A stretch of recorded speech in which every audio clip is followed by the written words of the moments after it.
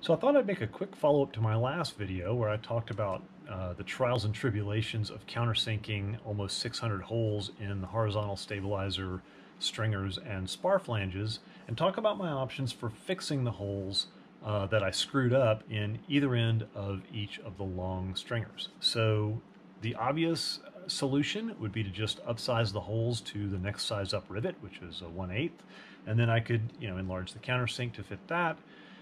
Enlarge the holes in the skin and the ribs, and then of course dimple the corresponding holes in the ribs, in the skins I should say, to a 1/8 flush head. That should work just fine. No problem with that, provided that the countersinks that I screwed up are not already too big even for a 1/8 rivet. And I don't know yet. I haven't tried. I've eyeballed them and I think they should be okay, but I'm not positive. So I wanted to give myself the other option, which was to just go ahead and remake those long stringers from scratch. So I went ahead and ordered the parts from Vans. I ordered not only the long stringers, but also the short stringers and stringer web. These parts are match drilled to each other. I'm sure I could have match drilled my existing short stringers and stringer web to the new long stringers, but I also knew that I was already going to be paying far more in shipping for these long skinny parts than I was already paying for the parts. And sure enough, the long stringers were like $13 each and the short stringers like 10, and the stringer web I think was 6 or 7. The shipping was $42.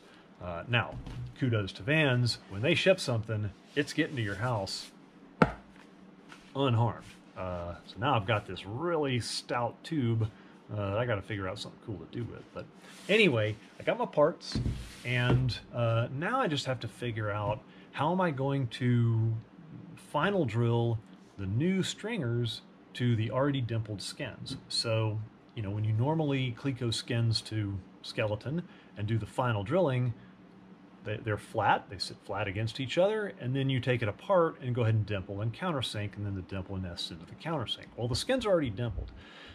So what I'm thinking is, I know from experience that these parts that are already pre-drilled, that just require final drilling, when you Cleco those together, the holes are pretty much lining up perfectly already. And I'm encouraged by the fact that I know Vans has gone to final drilled parts for their RV-10 kits. My empennage kit was predates that, but not by much. So I kind of want to believe that their tooling was already really accurate anyway. So that's my hope. What I'm probably going to do is go ahead and countersink the holes in the new stringers before attempting to mate them to the skins. I'll probably mate them, I'll probably Cleco them to the skins just real quick and make sure everything looks like it's going to line up. Then I'll take them and countersink them. I may need to enlarge the holes a little bit for the countersink pilot, but I'm going to try to not go all the way up to number 40 yet. Get the holes countersunk, and then I should be able to Cleco the new stringers to the existing skins and check and make sure all the holes line up and do any kind of final drilling that I need to do at that point.